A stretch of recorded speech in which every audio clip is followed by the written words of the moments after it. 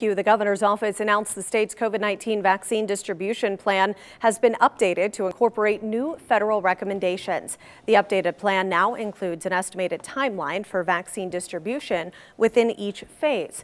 Phase 2, in which all Montanans will be eligible to get the vaccine, is estimated to take place late spring to early summer of 2021.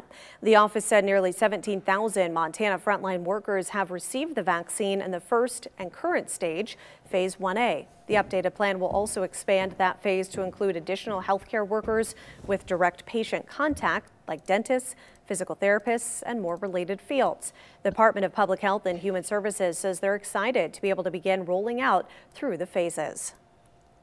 That's an exciting component where we can actually see our work come together. So I think all the work now is beginning to pay off as we move through these phases. The one thing that we've learned is to be very flexible in what we do. We can plan and then our plans change, and that's just the nature of the process for us. The next phase is expected to begin mid-January. You can view the full plan on our website.